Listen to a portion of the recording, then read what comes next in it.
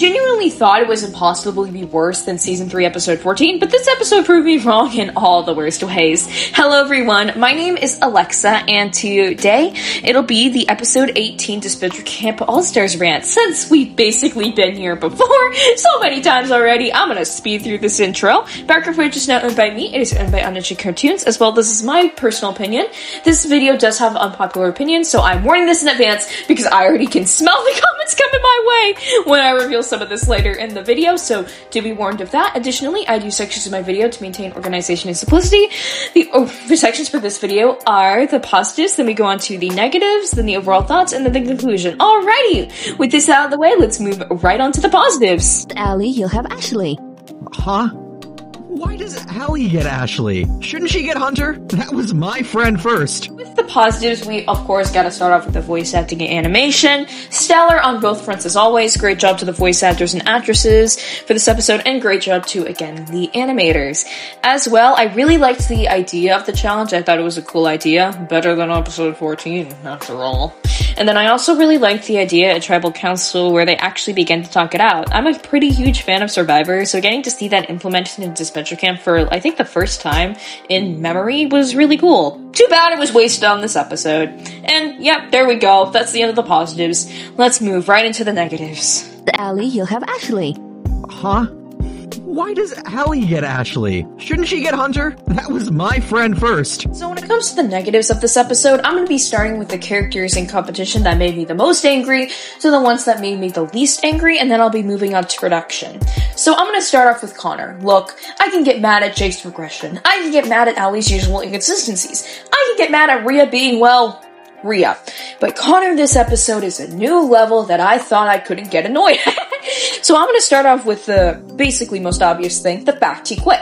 Now, I do like the idea of the parallel of where he quits here to make Rhea lose, rather than how we did in Season 2, where he quit to make sure Rhea won or at least made it further in the competition. But I don't like the execution here, because say he quit, I don't know, an episode earlier, Grett would still be here. But also, it's the Final Four and how he's been built up.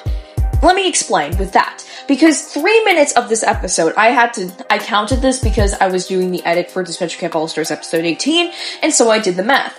If you round up, 14% of just this episode in particular is Connor saying, I can do it, I can make finale, I'm gonna win. And I'm not even counting from episode 11 forward. I'm not counting any of those episodes. I don't even know how long that is, but that's probably the length at this point of at least half an episode minimum of just him saying, oh, I can do it, oh, and in the end, he doesn't even get eliminated the regular way, he quits. I think this could have been so much more successful if, say, he quit earlier, and also if he wasn't the most inconsistent thing in the book. I mean, every character here has their inconsistency issues, I'd argue. But I swear, Connor flip-flops between loving Rhea and hating her like it's the next nickel. He goes, I hate you, Rhea, it's war, one episode, and then the next, I love you, Rhea, let's get back together.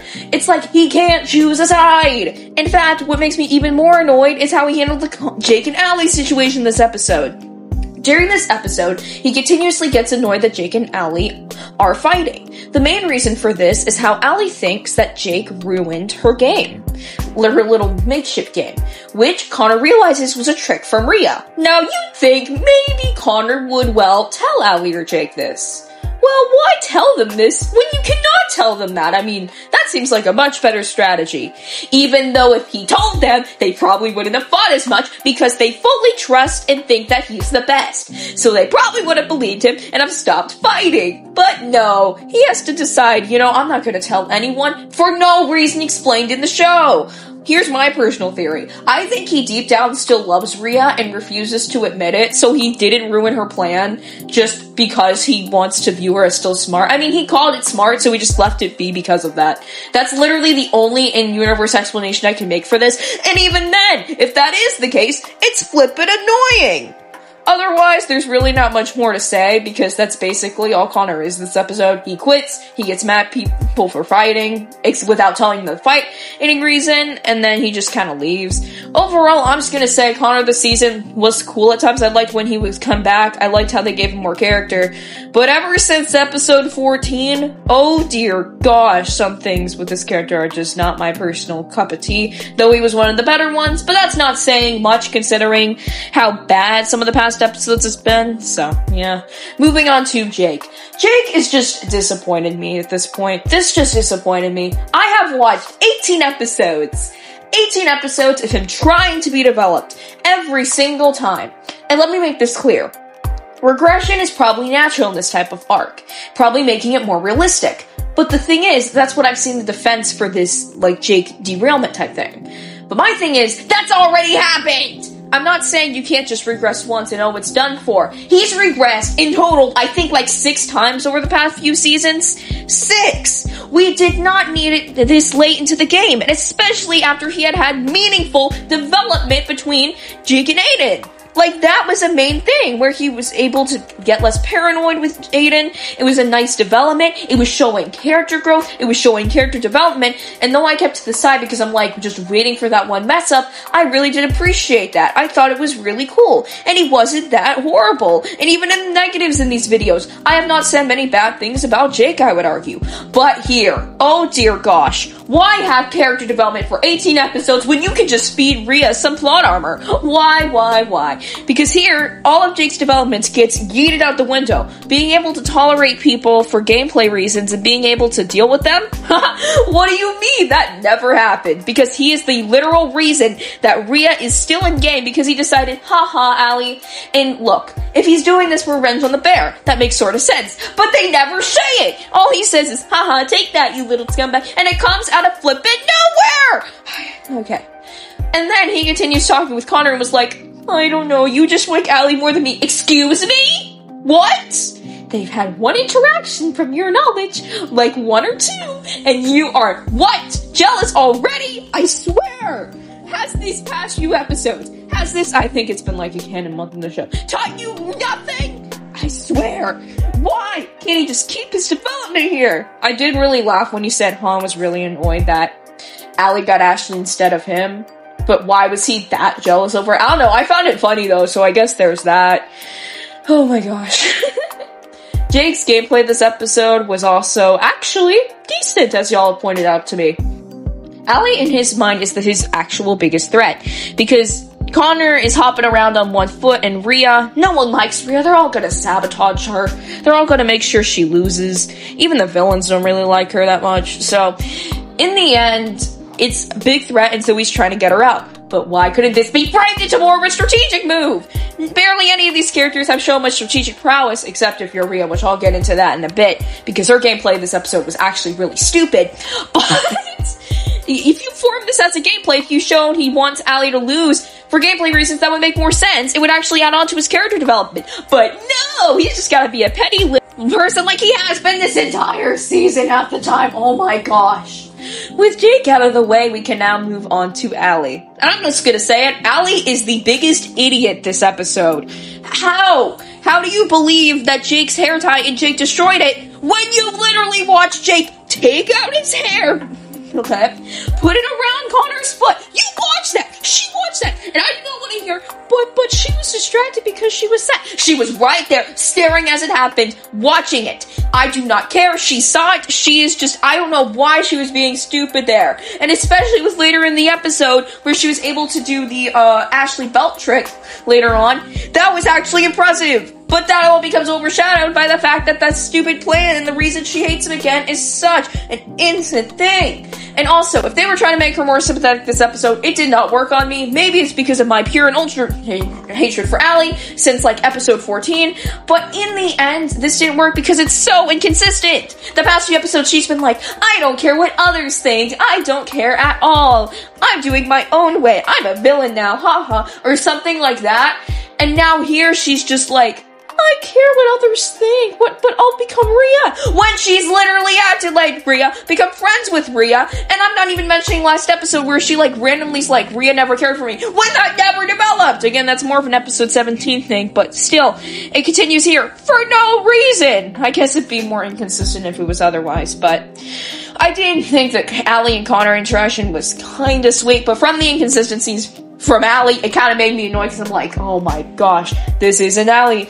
The gaming references were fine, I don't know. I don't game enough to really know them, so I guess that's it. I still think she's sort of ripping up Ellie, but you know what? Ellie isn't this inconsistent, so I guess there's that. Her strategy this episode was fine. I mean, she didn't really try much except make allies with Connor. You know, if she had actually tried to maybe work Rhea a little bit, I don't know. But in the end, Allie was more like her earlier self in the season, where she was trying to get over her insecurities. She was likable, she was rootable, because now I am praying on her downfall till the bitter end, because I do not like her villain development. I do not want her to win. More than Rhea, actually. I hope Allie loses so much more. I'm sorry. But moving on to Rhea, actually, she was fine this episode. She was just incredibly annoying to me, and I think her plan with the Jake thing was absolutely stupid. Didn't she notice how Allie literally appeared right after Jake had put his hair tie around Connor's foot? Doesn't she think a little bit that Allie might have seen this?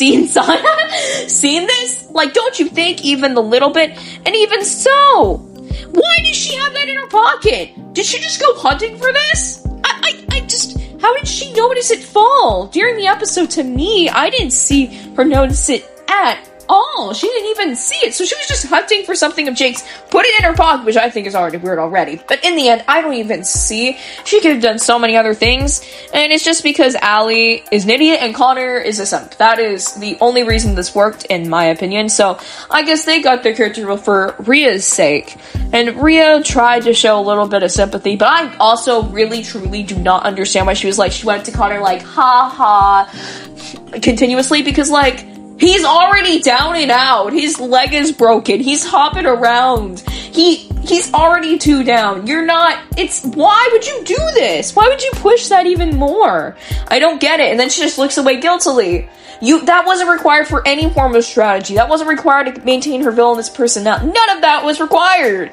So to me, it just makes Rhea look worse of a person. If I'm meant to believe that deep down she's a better person, why would she be doing something like this to where it doesn't benefit her villainous persona?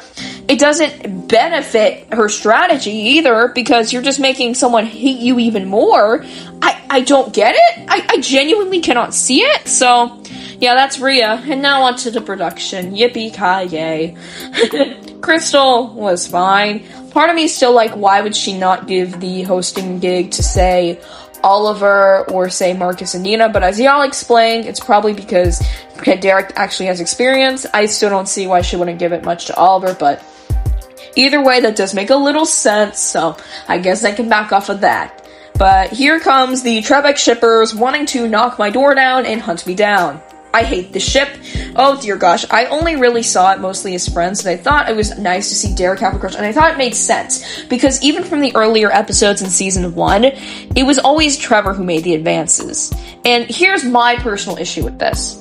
Trevor isn't inherently out of character to me, isn't inherently bad. What makes me mad is Derek's reaction. First off, Crystal and Derek, to me, haven't really stated what their relationship is now. I know at the end of episode 12 they said it was a fling, but not only has Derek been shown to keep giving Crystal flowers, they've just been, I don't know. I really don't know in that sense, which makes me a lot more iffy on this. I hope one of the creators, or at least one of the writers, comes out and confirms something like this, but maybe it'll be confirmed later in the episodes. I don't even know at this point. But my issue is how Derek is back. Now, because there has been no development to this. There is A, but no development to his apology. B, but no development to Derek's feelings towards Trevor. Derek has only shown pure platonicness towards Trevor, and that is consistent throughout basically every episode, I would say, of season 1, and also DCAs where we have seen him. There has been no development to him also having feelings for Trevor. If he does, then show it! Develop it! Please! Because, and as is, it makes it feel that Derek's being a little out of character. Because yes, he cares for him platonically. I'm not about to deny that. But what I am saying is there's been no development for also the apology. And if he's been having this internal struggle where he's been worried about this the entire time, why not make that a plotline for him? If you're willing to give Trevor a plotline, I'd first say that Derek deserves to have a complex plotline like that. It could be extremely interesting. And you can still have his Crystal fling romance thing. You can still have that, but at this point, Derek gets more complexity, you develop whatever this is, and it makes more sense. To me, it partially ruined. Maybe that's a little too far, but to me, it's basically just taking away Derek's character just to do the plot, what the plot wants. In the end, it makes sense that he didn't want to give him the firing note, but part of me feels like this was just done for more drama, which, do we have enough already? I guess not. And then we've got Emily and Trevor in the back seat here. Emily is fine. I mean, she got literally basically no screen time, so I think it's pretty hard to make her out of character. But I guess Trevor being protective of Derek was kind of nice. I mean, it makes sense. But in the end, he also says he really just cared for Emily as a friend, so I kind of felt a little harsh, but in the end, it is Derek, oh my gosh, Derek he's talking about, so yeah, I guess that makes sense. Now, moving on to the overall thoughts of this episode, oh my gosh. Allie, you'll have Ashley. Huh?